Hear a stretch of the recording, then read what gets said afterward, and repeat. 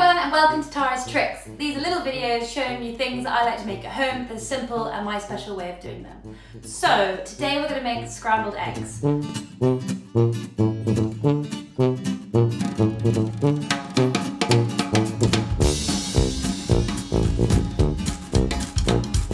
going to make this for 2 people. So rule of thumb for me, it's quite generous, but 3 eggs per person. So I've got 6 eggs. Then some whole milk. You can use semi-skimmed as well, but we're just going to make these really rich. And I'm going to use unsalted butter. The reason for that is if you use salted butter, you just don't know how much salt they've added. When you use unsalted butter, you can control how much salt you're putting in. First things first, I'm going to crack 6 eggs into my bowl.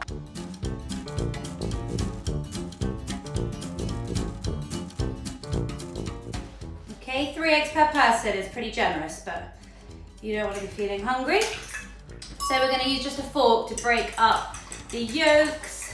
Okay, that looks pretty good to me.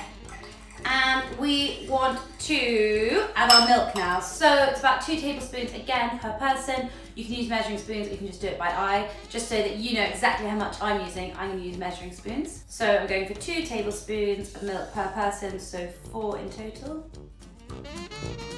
Great, so I'm going to now give that a whisk together. This just makes it a little bit looser and easier to cook. Okay, great. So the last 2 things to go in with these eggs are a generous amount of salt. And when I say generous, I mean a chef's pinch, which is 3 fingers and a thumb. I'm going to use Maldon salt, okay? And this is the kind of pinch we're looking at. 3 fingers and a thumb, in it goes. And a generous amount of black pepper. So a really generous amount of pepper. And give it another mix. So, I'm just going to get this on a very, very low heat. And the first thing I'm going to do is add my butter. So that's 30 grams of butter, about 15 grams a person, which is a tablespoon per person, so you could do it by eye also.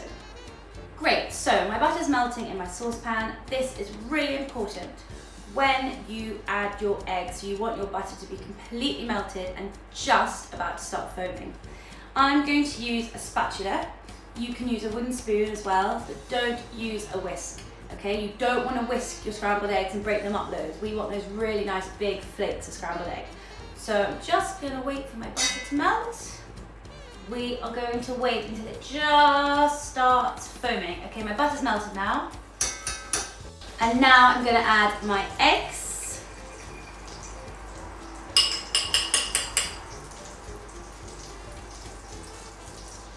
So we want to use our spatula and we're going to work our way around the clock. So this is 12 o'clock up here, and I'm going to start there. So I put my spatula at the top of the pan and bring it to the centre. And then I'm going to work my way around 1 o'clock, 2 o'clock, 3 o'clock, just going from the edge to the very centre. And what you're doing is you're just letting the raw egg fill the gap where the spoon has been, or the spatula. And you're getting these lovely big waves of cooked egg, and letting the raw egg spill into the puddle you left behind. Really important to take it off the heat before it's finished because it will keep cooking in the residual heat of the pan. That's why it's important to have a nice heavy base one as well. So now when I do my stroke, very little raw egg falls into the space that I've left behind. So I'm just giving it a little bit longer. So I'm going to take it off the heat now so it doesn't continue to cook. I've got my piece of toast. This is how you want it, just lightly toasted, especially if it's sourdough, so that it's still nice and bouncy and not going to be rock hard. So first of all, obviously we want to give that a really good butter up. Simple things done perfectly with a lot of butter, it's going to taste good. You want these lovely big flakes of egg that you're just going to spoon on. Okay, so this is for 1 person, leave the other half in there, and a little bit more black pepper on top. I'm gonna cut it in half. Oh, kind of piled this one quite high, shove that back on again. And that is my perfect scrambled eggs, but I am just gonna add a little tiny bit of chives. This is not essential, but it really is a nice touch, and also it looks pretty. A few little chives. I'm not going to add any more salt on top, but obviously if you want to, you can. This is my perfect scrambled eggs, all buttery and crispy. I'm gonna try some now because they look good. I put them up in one go.